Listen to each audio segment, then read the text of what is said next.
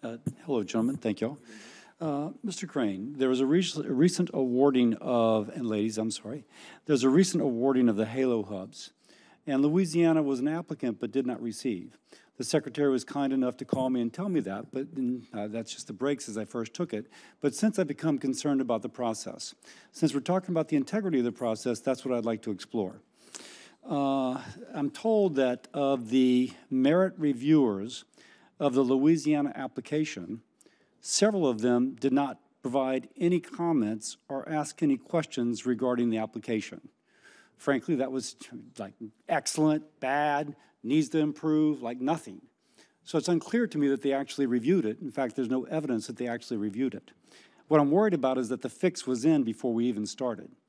Next. On August the 3rd of this year, HALO Hub leadership in the state of Louisiana had a phone call at DOE to discuss the status of the program. This occurred as other hydrogen hub applicants were being asked to interview with DOE in relation to their applications. The HALO Hub in Louisiana, Arkansas, and Oklahoma had not been contacted for an interview, but DOE said two things specifically: that the interviews were to answer questions about gaps in the applications, and the interviews did not represent a down selection process. Is all that correct? Yes, the interviews did not. Okay. But I'm sorry, what was the question before? Was it a down select? It was a two-part question. What was the? I was just setting context. So how many hydrogen hubs that were not interviewed were ultimately selected as an awardee?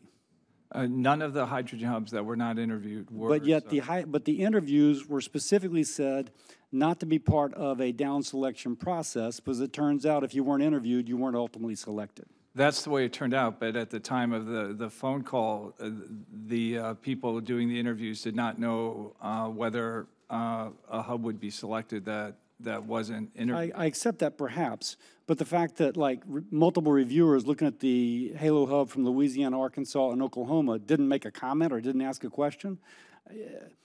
When the secretary called me, she mentioned she had been told, when I asked why wasn't Louisiana selected, and our three-state consortium, it said it was because Shell had pulled out of the HALO Hub and that communities were not supportive.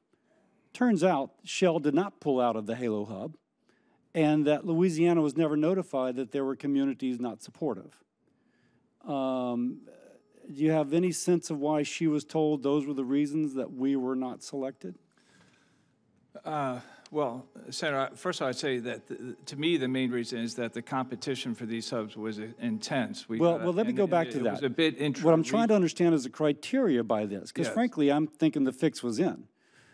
Senator, I would respectively suggest that no fix went in. Let me go to the next point then. Okay.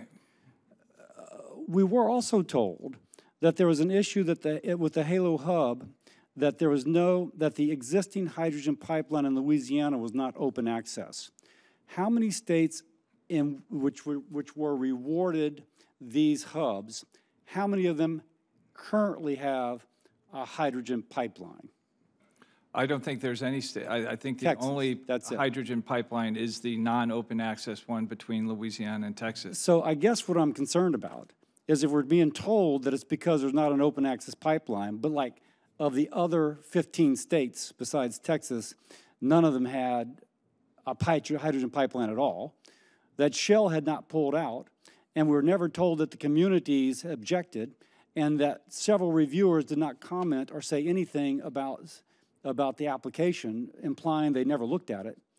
My gosh, why would I have a different impression than that the fix was in? Yeah, Senator, I accept your concern at this point. The part that I would particularly say is almost certainly inaccurate is the part about the independent merit reviewers, because all 28 applications were forensically reviewed by but there are no comments or questions written by them. This is according to the state of Louisiana, which has reviewed this. Well, I mean, the questions of clarifications, there was not a uniform setting of questions or clarifications to any of the 28. I mean, not so far I haven't really found a reason why the reviewer would find fault. The other thing that has been clear, although this was not part of the legislation that we passed, after announcing the hub competition, the Department of Energy announced plans to use $1 billion of the hub money to run a centralized DOE planned so-called demand-side program to stimulate hydrogen demand. Now, in the Louisiana, Arkansas, Oklahoma application, which was unsuccessful, not clear why, because every reason we've been given so far does not seem valid, and we got several of the reviewers did not comment upon, the applicants had committed to taking 3,000 metric tons of production of hydrogen a day, and demand would match this production by 2030. So that which DOE said they had to model and create was part of the application and was a fait accompli, if you will.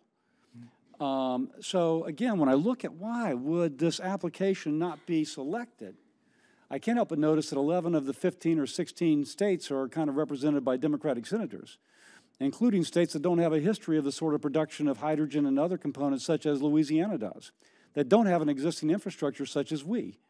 And yet somehow they managed to get a $1 billion project. Tell me why I should have faith in this process.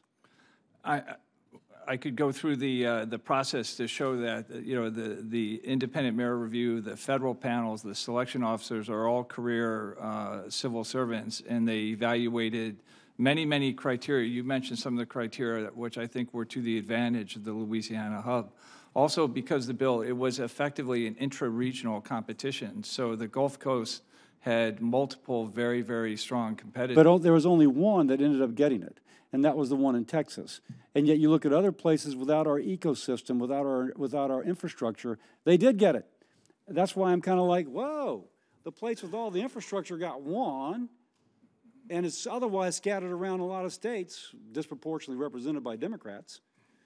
And as Deion Sanders would say, Mr. Crane, look at me. Yeah, they're career, but look at me. They don't answer. I'm looking at you, Senator. Yeah, they don't answer to political leadership. Of course they do. I'm very concerned about this. Let me ask in closing, because you've been indulgent. Let me go in over. Would the Department of Energy be willing to share completely the deliberative process and the documents thereof with my office so that we can review as part of my function of this oversight committee?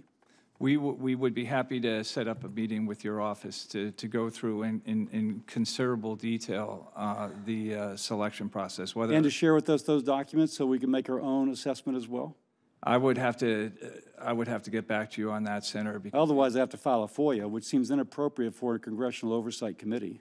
I thought that FOIA, I thought there was commercially sensitive information. I'm not an expert on FOIA, but we are. I think we would be happy to work with your office to set up a more detailed briefing. And if we start there, and if you're unsatisfied, we could take it from there. I appreciate that. I yield. Thank you, Senator. For your indulgence. Senator Hiron.